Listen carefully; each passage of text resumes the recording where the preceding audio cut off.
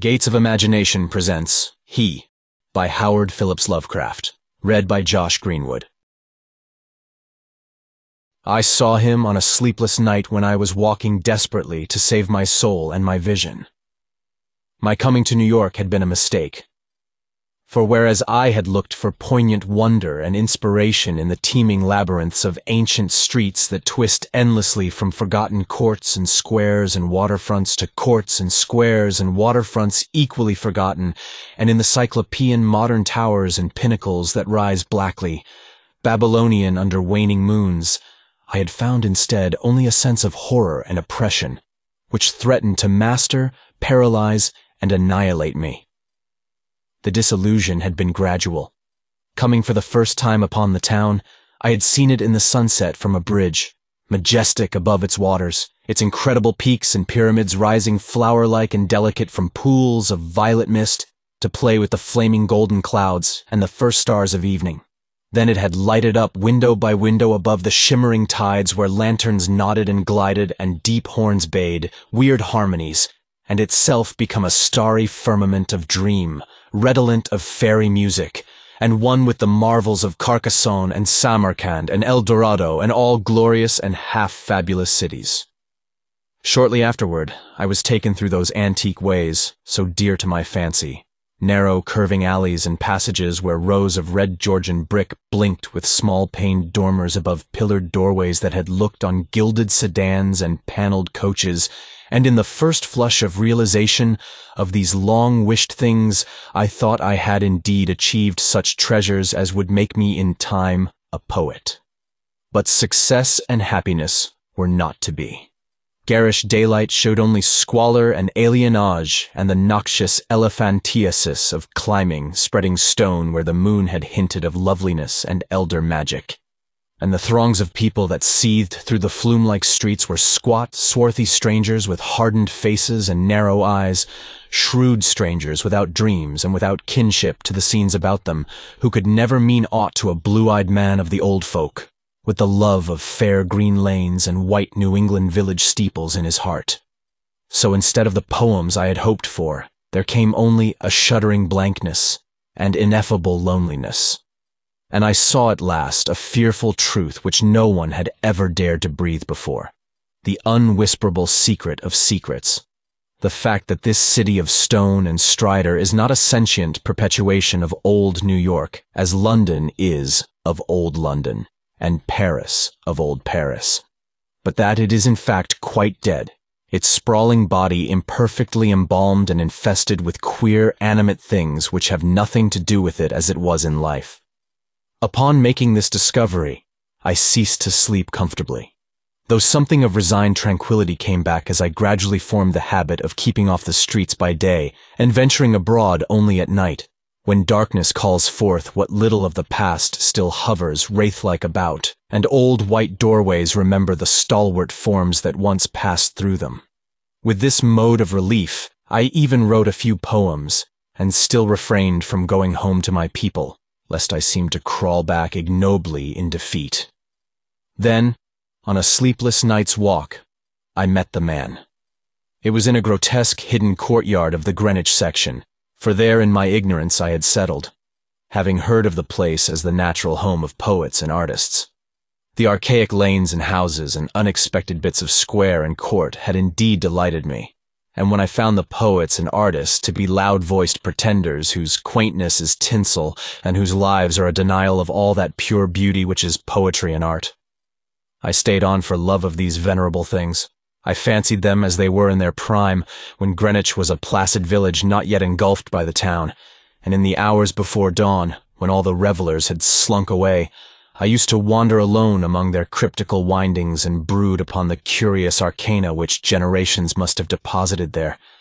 This kept my soul alive, and gave me a few of those dreams and visions for which the poet far within me cried out. The man came upon me at about 2 one cloudy August morning, as I was threading a series of detached courtyards, now accessible only through the unlighted hallways of intervening buildings, but once forming parts of a continuous network of picturesque alleys. I had heard of them by vague rumor, and realized that they could not be upon any map of today, but the fact that they were forgotten only endeared them to me, so that I had sought them with twice my usual eagerness. Now that I had found them, my eagerness was again redoubled, for something in their arrangement dimly hinted that they might be only a few of many such, with dark, dumb counterparts wedged obscurely betwixt high blank walls and deserted rear tenements, or lurking lamplessly behind archways. Unbetrayed by hordes of the foreign-speaking or guarded by furtive and uncommunicative artists whose practices do not invite publicity or the light of day. He spoke to me without invitation, noting my mood and glances as I studied certain knockered doorways above iron-railed steps, the pallid glow of traceried transoms feebly lighting my face. His own face was in shadow, and he wore a wide-brimmed hat which somehow blended perfectly with the out-of-date cloak he affected. But I was subtly disquieted even before he addressed me. His form was very slight, thin almost to cadaverousness, and his voice proved phenomenally soft and hollow, though not particularly deep. He had, he said, noticed me several times at my wanderings, and inferred that I resembled him in loving the vestiges of former years. Would I not like the guidance of one long practiced in these explorations, and possessed of local information profoundly deeper than any which an obvious newcomer could possibly have gained? As he spoke, I caught a glimpse of his face in the yellow beam from a solitary attic window. It was a noble, even a handsome, elderly countenance, and bore the marks of a lineage and refinement unusual for the age and place. Yet some quality about it disturbed me almost as much as its features pleased me. Perhaps it was too white, or too expressionless, or too much out of keeping with the locality, to make me feel easy or comfortable. Nevertheless, I followed him, for in those dreary days my quest for antique beauty and mystery was all that I had to keep my soul alive, and I reckoned it a rare favor of fate to fall in with one whose kindred seekings seemed to have penetrated so much farther than mine.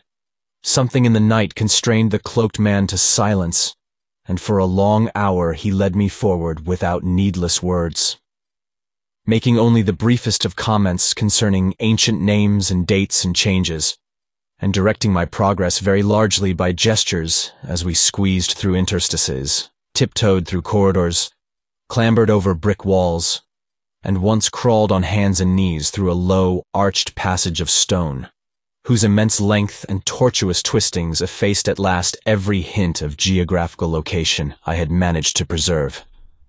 The things we saw were very old and marvelous, or at least they seemed so in the few straggling rays of light by which I viewed them, and I shall never forget the tottering Ionic columns and fluted pilasters and urn-headed iron fence posts and flaring linteled windows and decorative fanlights that appeared to grow quainter and stranger the deeper we advanced into this inexhaustible maze of unknown antiquity. We met no person, and as time passed the lighted windows became fewer and fewer. The streetlights we first encountered had been of oil and of the ancient lozenge pattern. Later I noticed some with candles, and at last, after traversing a horrible unlighted court where my guide had to lead with his gloved hand through total blackness to a narrow wooden gate in a high wall, we came upon a fragment of alley, lit only by lanterns in front of every seventh house, unbelievably colonial tin lanterns with conical tops and holes punched in the sides. This alley led steeply uphill, more steeply than I thought possible in this part of New York, and the upper end was blocked squarely by the ivy-clad wall of a private estate, beyond which I could see a pale cupola and the tops of trees waving against a vague lightness in the sky. In this wall was a small, low-arched gate of nail-studded black oak, which the man proceeded to unlock with a ponderous key. Leading me within, he steered a course in utter blackness over what seemed to be a gravel path, and finally up a flight of stone steps to the door of the house, which he unlocked and opened for me. We entered, and as we did so, I grew faint from a reek of infinite mustiness which welled out to meet us, and which must have been the fruit of unwholesome centuries of decay. My host appeared not to notice this, and in courtesy I kept silent as he piloted me up a curving stairway, across a hall, and into a room whose door I heard him lock behind us. Then I saw him pull the curtains of the 3 small-paned windows that barely shewed themselves against the lightening sky. after which he crossed to the mantel, struck flint and steel, lighted 2 candles of a candelabrum of 12 sconces, and made a gesture enjoining soft-toned speech. In this feeble radiance, I saw that we were in a spacious, well-furnished, and paneled library dating from the first quarter of the 18th century, with splendid doorway pediments, a delightful Doric cornice, and a magnificently carved overmantel with scroll and urn top. Above the crowded bookshelves at intervals along the walls were well-wrought family portraits, all tarnished to an enigmatical dimness, and bearing an unmistakable likeness to the man who now motioned me to a chair beside the graceful Chippendale table. Before seating himself across the table from me, my host paused for a moment as if in embarrassment, then, tardily removing his gloves, wide-brimmed hat, and cloak, stood theatrically revealed in full mid-Georgian costume from queued hair and neck ruffles to knee breeches, silk hose, and the buckled shoes I had not previously noticed. Now slowly sinking into a lyre-back chair, he commenced to eye me intently. Without his hat, he took on an aspect of extreme age which was scarcely visible before, and I wondered if this unperceived mark of singular longevity were not one of the sources of my original disquiet. When he spoke at length, his soft, hollow, and carefully muffled voice not infrequently quavered, and now and then I had great difficulty in following him as I listened with a thrill of amazement and half-disavowed alarm which grew each instant. "You behold, sir," my host began, "a man of very eccentrical habits, for whose costume no apology need be offered to one with your wit and inclinations. Reflecting upon better times, I have not scrupled to ascertain their ways and adopt their dress and manners, an indulgence which offends none if practiced without ostentation. It hath been my good fortune to retain the rural seat of my ancestors, swallowed though it was by 2 towns, first Greenwich, which built up hither after 1800, then New York, which joined on near 1830. There were many reasons for the close keeping of this place in my family, and I have not been remiss in discharging such obligations. The squire who succeeded to it in 1768 studied Sartain arts and made Sartain discoveries, all connected with influences residing in this particular plot of ground, and eminently deserving of the strongest guarding. Some curious effects of these arts and discoveries I now purpose to show you, under the strictest secrecy, and I believe I may rely on my judgment of men enough to have no distrust of either your interest or your fidelity." He paused, but I could only nod my head. I have said that I was alarmed. Yet to my soul nothing was more deadly than the material daylight world of New York, and whether this man were a harmless eccentric or a wielder of dangerous arts, I had no choice save to follow him and slake my sense of wonder on whatever he might have to offer. So I listened. "To my ancestor," he softly continued, "there appeared to reside some very remarkable qualities in the will of mankind. Qualities having a little suspected dominance not only over the acts of oneself and of others, but over every variety of force and substance in nature, and over many elements and dimensions deemed more universal than nature herself. May I say that he flouted the sanctity of things as great as space and time, and that he put to strange uses the rights of Sartain half-breed Red Indians once encamped upon this hill. These Indians showed choler when the place was built, and were plaguy pestilent in asking to visit the grounds at the full of the moon. For years they stole over the wall each month when they could, and by stealth performed Sartain acts. Then, in 68, the new squire catched them at their doings, and stood still at what he saw. Thereafter he bargained with them and exchanged the free access of his grounds for the exact inwardness of what they did. Learning that their grandfathers got part of their custom from red ancestors and part from an old Dutchman in the time of the States General. And pox on him, I'm afeard the squire must have sarved them monstrous bad rum, whether or not by intent. For a week after he learnt the secret, he was the only man living that knew it. You, sir, are the first outsider to be told there is a secret, and split me if I'd have risked tampering that much with the powers, had you not been so hot after bygone things." I shuddered as the man grew colloquial, and with familiar speech of another day. He went on. But you must know, sir, that what the squire got from those mongrel salvages was but a small part of the larning he came to have. He had not been at Oxford for nothing, nor talked to no account with an ancient chemist and astrologer in Paris. He was, in fine, made sensible that all the world is but the smoke of our intellects, past the bidding of the vulgar, but by the wise to be puffed out and drawn in like any cloud of prime Virginia tobacco. What we want, we may make about us, and what we don't want, we may sweep away. I won't say that all this is wholly true in body, but 'tis sufficient true to furnish a very pretty spectacle now and then. You, I conceive, would be tickled by a better sight of Sartain other years than your fancy affords you, so be pleased to hold back any fright at what I design to show. Come to the window, and be quiet. My host now took my hand to draw me to one of the two windows on the long side of the malodorous room, and at the first touch of his ungloved fingers I turned cold. His flesh, though dry and firm, was of the quality of ice, and I almost shrank away from his pulling. But again I thought of the emptiness and horror of reality, and boldly prepared to follow whithersoever I might be led. Once at the window, the man drew apart the yellow silk curtains and directed my stare into the blackness outside. For a moment I saw nothing save a myriad of tiny dancing lights far, far before me.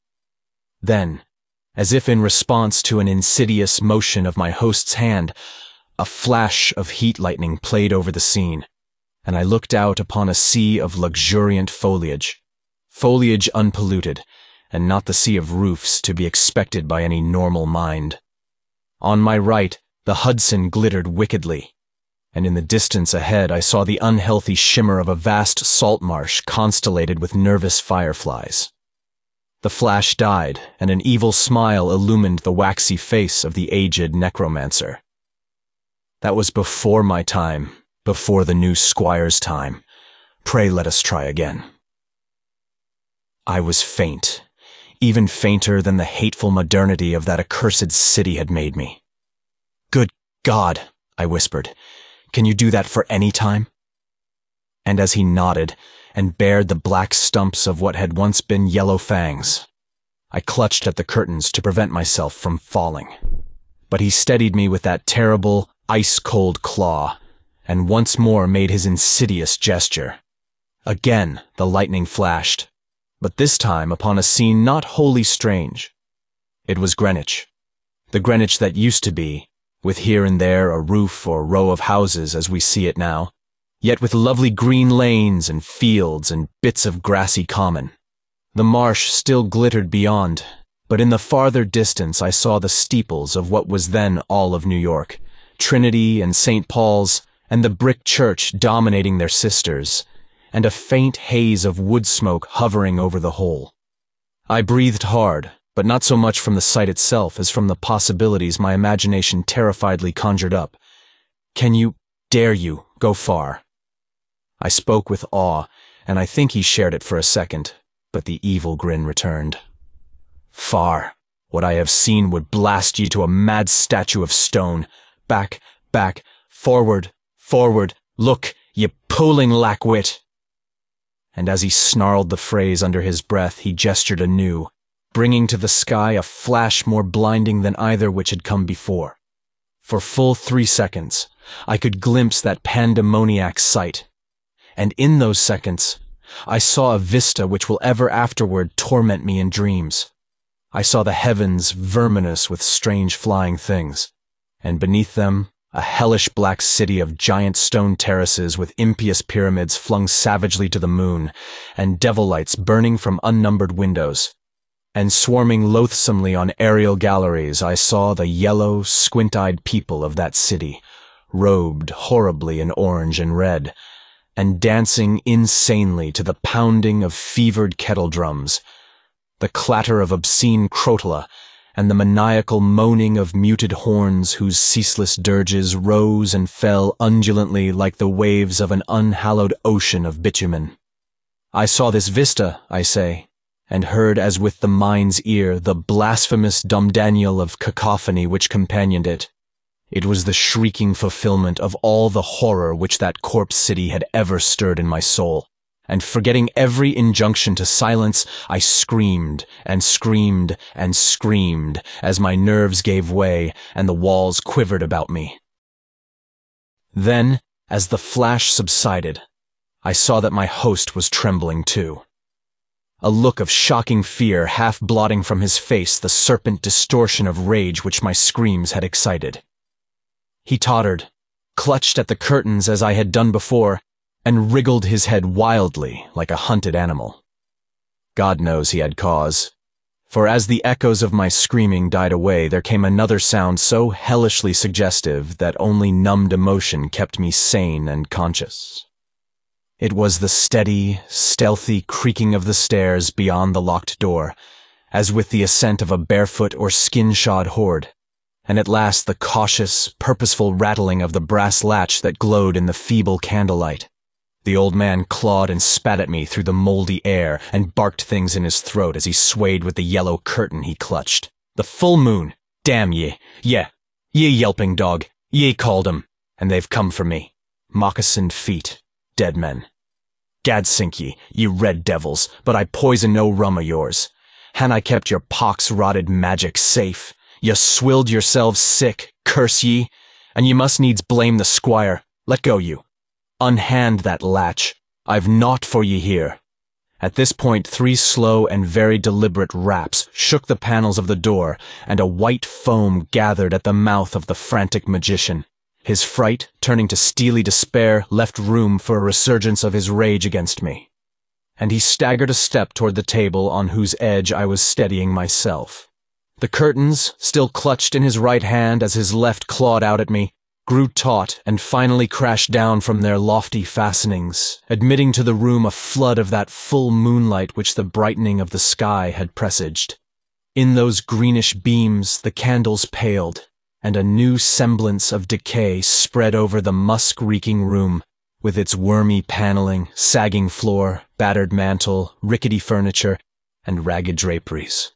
It spread over the old man, too, whether from the same source or because of his fear and vehemence, and I saw him shrivel and blacken as he lurched near and strove to rend me with vulturine talons. Only his eyes stayed whole, and they glared with a propulsive, dilated incandescence which grew as the face around them charred and dwindled. The rapping was now repeated with greater insistence, and this time bore a hint of metal.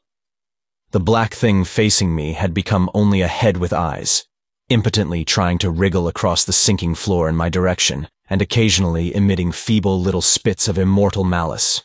Now swift and splintering blows assailed the sickly panels, and I saw the gleam of a tomahawk as it cleft the rending wood. I did not move, for I could not, but watched dazedly as the door fell in pieces to admit a colossal, shapeless influx of inky substance starred with shining, malevolent eyes. It poured thickly, like a flood of oil bursting a rotten bulkhead, overturned a chair as it spread, and finally flowed under the table and across the room to where the blackened head with the eyes still glared at me. Around that head it closed, totally swallowing it up, and in another moment it had begun to recede, bearing away its invisible burden without touching me, and flowing again out of that black doorway and down the unseen stairs, which creaked as before, though in reverse order. Then the floor gave way at last, and I slid gaspingly down into the nighted chamber below, choking with cobwebs and half swooning with terror. The green moon, shining through broken windows, shewed me the hall door half open, and as I rose from the plaster-strewn floor and twisted myself free from the sagged ceilings, I saw sweep past it an awful torrent of blackness, with scores of baleful eyes glowing in it. It was seeking the door to the cellar, and when it found it, it vanished therein. I now felt the floor of this lower room giving as that of the upper chamber had done, and once a crashing above had been followed by the fall past the west window of something which must have been the cupola. Now liberated for the instant from the wreckage, I rushed through the hall to the front door, and finding myself unable to open it, seized a chair and broke a window, climbing frenziedly out upon the unkempt lawn where moonlight danced over yard-high grass and weeds. The wall was high, and all the gates were locked, but moving a pile of boxes in a corner, I managed to gain the top and cling to the great stone urn set there. About me in my exhaustion, I could see only strange walls and windows and old gambrel roofs.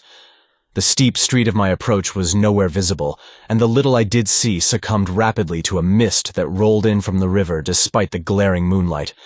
Suddenly, the urn to which I clung began to tremble, as if sharing my own lethal dizziness, and in another instant my body was plunging downward to I knew not what fate. The man who found me said that I must have crawled a long way despite my broken bones, for a trail of blood stretched off as far as he dared look. The gathering rain soon effaced this link with the scene of my ordeal, and reports could state no more than that I had appeared from a place unknown, at the entrance of a little black court off Perry Street. I never sought to return to those tenebrous labyrinths, nor would I direct any sane man thither if I could. Of who or what that ancient creature was, I have no idea. But I repeat that the city is dead and full of unsuspected horrors. Whither he has gone, I do not know. But I have gone home to the pure New England lanes up which fragrant sea winds sweep at evening. Thank you for listening. If you like our recordings, consider liking this video and subscribing to our channel so you don't miss any more audiobooks.